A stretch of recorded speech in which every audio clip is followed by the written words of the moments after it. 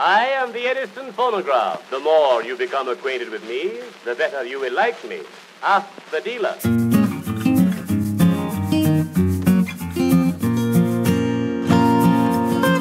Hey everybody, welcome back to Record-ology. Okay, 2 in a row, guys. 2 record player reviews in a row. This week we are taking a look, one of the first looks, if not the first look, at the all-new ClearClick vintage suitcase turntable. Now, I've never reviewed or seen or heard and know very little about ClearClick. I think they're pretty new. This is one of a couple turntables they have available. I know you can get it on Amazon. I believe possibly a couple other places as well. This is the model VT31. Initially, I was drawn to them because they have a really cool looking hat box turntable, and but this is actually the latest and greatest, this vintage style suitcase turntable. Wood exterior, plays 3 speeds, Bluetooth, aux input, converts old vinyl to MP3. It's got audio software built in. It looks so cool, you guys. I just totally think we need to dig into this and see what we got. It's got a 5-year warranty. Looks to be a really cool unit. So again, this is completely new to me, and I think fairly new in general. So let's go ahead and see what we got. I like the packaging, a big shiny box. And let's go ahead and see what we got here. And we'll test everything out too. So there it is. It just looks like a vintage steamer trunk. Like, so cool looking. Oh, I love it. It looks cool. You know, this takes a suitcase turntable to the next level. So you got these styrofoam corners in here. Let me make sure you guys can see that all right. Yeah, okay, you guys can see that. Take these guys out of the way. Pull the turntable out. All right, now in the box we've got the rest of the styrofoam and some software and instructions. Let's take a look and see what those are. So in here we've got a USB cable. So that's for, you know, doing the recording from vinyl through the USB to the computer. It's got audio recording software built in. I'm assuming that it's got Audacity, which is pretty common. It's a great software to use. And then this is the manual as well, which, like I told you before, I definitely want to read that. However, I'm going to see what I can figure out without reading it. Okay, let's take a look at this thing visually first of all. Wow, it's just so cool looking. Very vintage. Leather. This guy, I don't know if that's real leather or not. It feels like real thick vintage leather handle. Wood around the edges. The speaker there kind of in this like bronze kind of looking stuff. This cool pattern here. It's like it feels like a leatherite or a leather type of pattern there. And again, just super, super cool. There's another variant of this with a different color pattern on it, but I like this darker one. I think that's cool. And these dark kind of brass button things along the side. So yeah, 2 speakers on the side.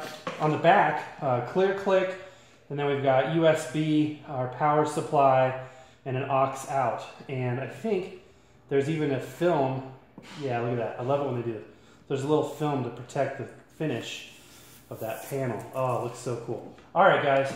It's fairly, I wouldn't say lightweight, but you can, it's not super heavy. It's not scary lightweight. It's just feels like you'd expect it to. It's got these latches here. These are really cool. Take a look at that. Let's see if we can get a better shot of that. So I'm trying. Doing all this with one hand is an amazing thing. So this latch goes through that hole there, which is cool. Yeah. So let's go ahead and open it up. See what we got. Refocus now that we're back on the table. All right. And these unbutton here, and they've got a buckle there too. Isn't that cool? That is just the coolest looking thing. Oh, look at that. Look at that. Okay, so we've got the hinge piece there, which is interesting. It's on the right instead of the left. And yeah, there we go. It's a beautiful looking unit. As far as materials to keep it safe during transit, we have the twisty tie here to keep the tone arm.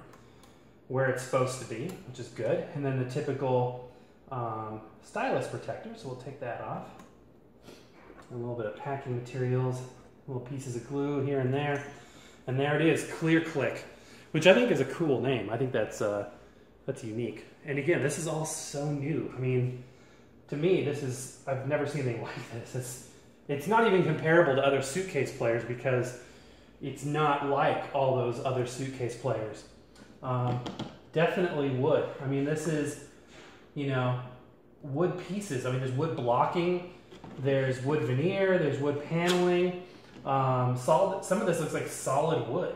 I mean, it's just crazy. And a lot of times when you hear wood, it's just, you know, veneer over particle board. But this actually looks like wood paneling. Let me show this up close and see what we got here, so you can kind of see the. Okay, let me zoom in closer. So you see that wood paneling and trim, and those elements there, and then the back. I mean, that's real wood. That is so cool. Looks like our 45 spacer popped loose during transit, which is understandable. We'll put that back on the spindle there. And I think besides that, we're ready to go. So let me go ahead and plug it in. Got our power supply was wrapped up in the plastic sheeting. And go from there. Guys, this is super cool. And what, you know, when I was looking at this, I'm like, you know, we have to play some vintage music on this thing. We haven't played 78s in a little while. This thing, we need to play 78s on it, for sure. So I found us an old big band 78. All right, so I've got the twisty tie here, off of the power supply, plugging it in here, and I'm gonna plug it in the back, and we should be good to go. So let's start by playing 45. So I'll take this back out. Ooh, I love how that flashes blue. So right up here, there is a function selector. So Bluetooth, BT for Bluetooth, the line input, and there's a line input jack right there. And then phono, which is going to be obviously the phonograph. So we'll put it to phono. The speed selector switch is right here, which is, again, pretty typical. Let me get close up to this again so you can see it, where all the controls and everything are. So we can get good focus there. Come on. Okay, so yeah, you can see there the speed selector switch, the auto stop, auto start, queuing lever, all that good stuff.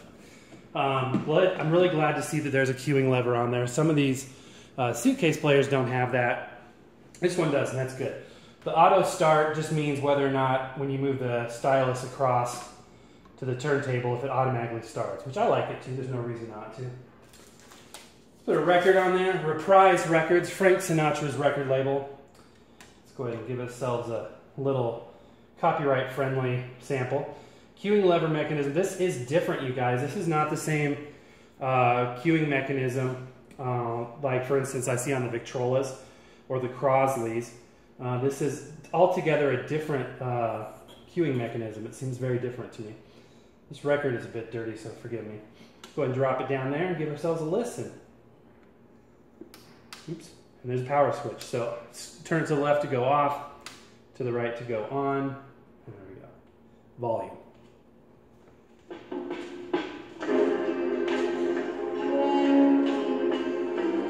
I'm on the wrong speed. There we go, 45 RPM. Gotta have you near all the time. Wow, it's got a lot of punch. I only have that thing up maybe a third of the way, and that's filling a big room pretty easily. Be a part of your soul and of your heart all the time. And obviously this is stereo, one speaker on each side, and I'm really impressed with the stereo imaging on it. When you stand in the middle, you really get that feeling of stereo. Again, hard to hear, you know, on a YouTube video, but take my word for it. There is good stereo imaging. Some of this stuff actually. But yeah, it sounds good. We're going to keep listening to it here and see what else we got here. So lifting the queuing lever, stylus goes off, and we're going to drop it back into the rest. Interesting, the cradle for the stylus doesn't have like a little piece of plastic on the back, which some of those that you like slide it back and it catches it. This one you kind of have to line it up. So make sure you line it up. We'll take our 45 off of there for now. Take our spacer off and put it where it needs to be. And now I want to try out a 78. Sweet Eloise by Glenn Miller and his orchestra. You guys know I always do this for these demos. I have to play some Glenn Miller. Okay, so we're going to flip it to 78 RPM. Now, a word on playing 78s on a micro groove stylus. So a 78 RPM groove is wider. It's a 3 mil groove versus a 1 mil groove on an LP or a 33 or 45, a micro groove. So these have a wider groove. Therefore, ideally you would play it with a different stylus. However, it's inconvenient and unnecessary to switch the stylus out. It will not damage the stylus or the record to play the micro groove 1 mil stylus on a 3 mil record. What it will do is it'll be a little bit more noisy, because if the groove is like this wide and the stylus is like this, rather than filling, let's say this is a wider groove, instead of filling that groove and riding all the edges of it, it's going to be a little bit more pointed and riding in the middle of that. It'll still get the vibrations, but they'll pick up a lot more noise because it's more centralized to the middle of the bottom of that groove. Okay, let's go ahead and give it a listen. This is a 78 RPM record. Look how gently it lowers it. That's good. Good, good, good. Sweet Eloise. It's a pretty worn out record. Hear that noise? It's because of the stylus.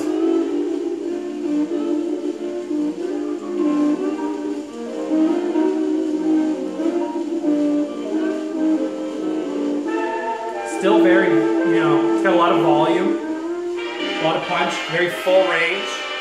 These speakers sound really good. I mean, they're a very full range speaker. Definitely better than other suitcase turntables that I've seen out there in terms of the speaker quality. And this is bigger too, which I like that. So yeah, there's a 78. Again, I can't play too much, guys, because of the copyright. Even the old 78s, a lot of them are still copyrighted. So if I go more than 15 seconds on the songs, then I get pinged for that. And I don't want that to happen. But I want to give a little sample, of every format here, as much as we can do. Next, we're going to play an LP. This will be the most common that you'll probably be playing on these. This is a picture disc, Cinderella, Walt Disney. So definitely got to be careful on this one in terms of copyright. But it looks so cool. I mean, how can you not want to play that, right? So let me find the hole there, or the spindle. Putting it back to 33 RPM, raising it up. And sliding this stylus over, the tone arm, and let's give this a listen. Looks so awesome on there.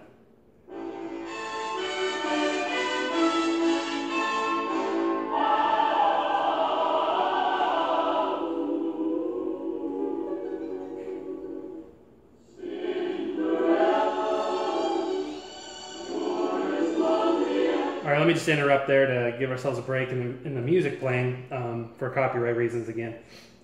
This thing, from what I can tell so far, it's got good sound.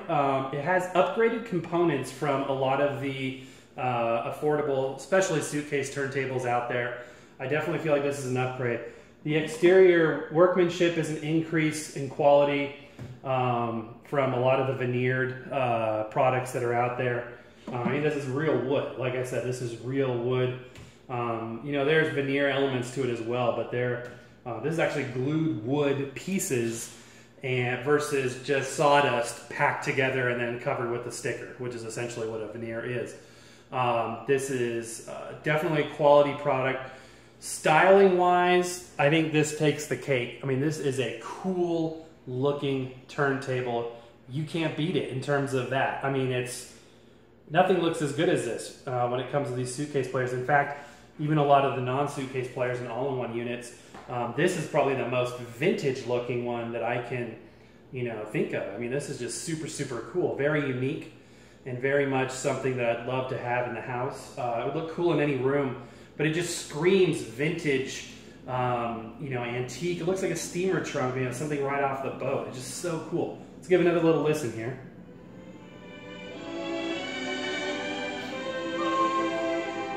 So the sound quality it's very bright, so it's very accurate high end.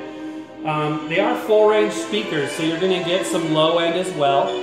If you really want to, maximize the potential of the sound quality from the record, you're going to want to connect this to an amplifier, external sound system. These speakers are good for, you know, small speakers, but they still are small speakers. So you're going to want to connect that with those jacks that we showed you in the back. This is a belt-driven turntable, which is good because it isolates the motor noise from the platter and therefore isolates it from the stylus and the pickup. So you won't get as much of that low vibrating hum that sometimes you get with the direct drive turntables. This is a good unit. I think this will work really, really well for you. It's something that I would definitely consider. It's got a good price point. It's very competitive. I think it's going to do very well this holiday season. You know, you're definitely not going to be one of the trillions of people with a, you know, clone looking suitcase player on the block if you get this. It's very unique. So I would definitely recommend this. It's really cool. I look forward to, you know, testing it out some more for sure. Now, let's go ahead and test out one more capability. I'm not going to test out the line input, but I do want to make sure you put the latch on there. I do want to test out the Bluetooth. So turn the selector switch back to Bluetooth mode. You can see the blue light flashing there. I'm going to go on my iPhone here and turn on Bluetooth really quickly and see how quickly we can connect and see how it behaves when it connects. So it's searching for new devices, and vintage turntable is what it comes up as. So we're connecting to that. Look at that, hear that little chirp? So that connected really quick. That was a real quick connection. And let's go ahead and play some music on there as well. So what do we want to play? What's something that I haven't played recently? Bear with me here, guys. I want to play something vintage because it screams for vintage. I mean, this is something that you need to be playing, you know, old school music on. So here we go. We are going to be listening to The Little Man Who Wasn't There. So let's give this a listen. Glenn Miller. I'm streaming from my phone to this wirelessly. Hello there, Texas. What you say? Are you whistling in the dark just to scare the ghost away? I know there's something following me that I can't see. Someone sure laid an awful hex on me. A hex? Oh, Texas, that's pretty far-fetched. Man, I think you're just a little bit rich. If you'd have got a load of what I saw last night, you'd have passed the Yankee sliver on its main flag. Okay, guys, that's a remix of that song. It sounds fast. So again, I don't want to play too much. I don't want to have any copyright issues, but bright, clear, full range, you know, some good bass in there, very good high end, incredible styling. I love these little brass or metal, you know, elements. You know, they're probably not real brass, but brass looking, leather straps.